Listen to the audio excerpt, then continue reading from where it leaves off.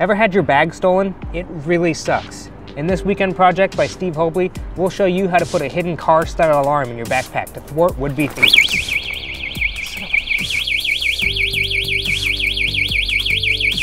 There aren't a ton of parts you need to make this build, and the circuit is really simple.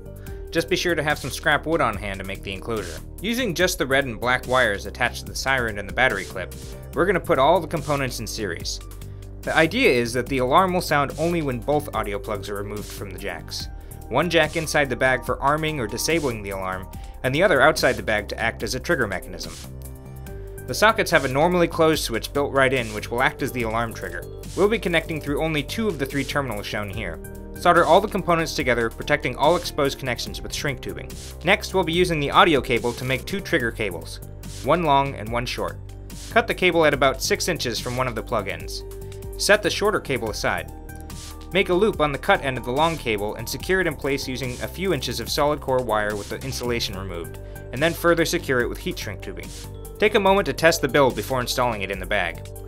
Plug in at least one of the audio cables into the jacks before connecting the battery. The alarm should sound when you remove the audio plug, but you might want to put on some hearing protection. The alarm is very loud. You can also test it by disconnecting the battery and using a continuity tester if you want to spare your ears. The components in this build don't easily fit into any of the common-sized electronics enclosures we found, so we'll be making our own out of scrap wood. You can use wood glue to join all the pieces together, but if you're in a hurry, hot glue will work just fine. If you're feeling fancy, give it a good coat of paint. You also may need some Velcro tape to secure the battery holder in place if it's wobbling around.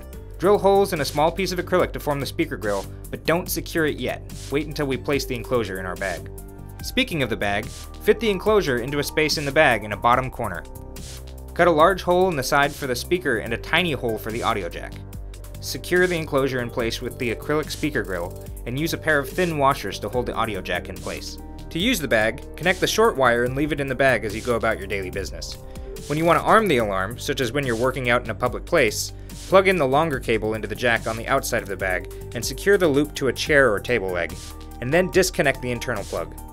If someone grabs your bag and runs off with it, the external cable will be unplugged, the circuit will close, and the alarm will sound.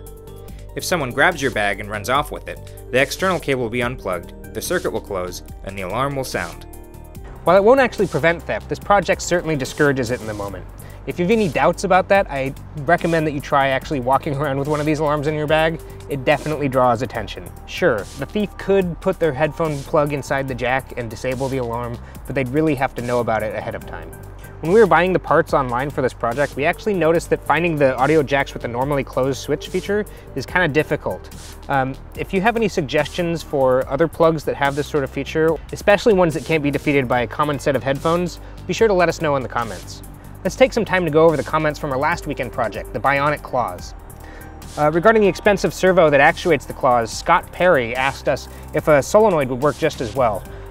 I think that that's a great idea. It might. My initial thought would be that you might need a bigger battery, it would consume more current, you might need a higher voltage battery as well. I would be reluctant to say yes without some testing. Some people also recommended flipping the servo on its side so that the servo arm doesn't stick up out of the enclosure. That's a great idea. We just need to redesign the 3D model a little bit and it'd be perfect. All right, that's it for this time. We'll see you in the next weekend project. If you liked this video, subscribe to our channel or send us a comment on Facebook or Twitter. Be sure to check out our other project videos or visit us on makezine.com.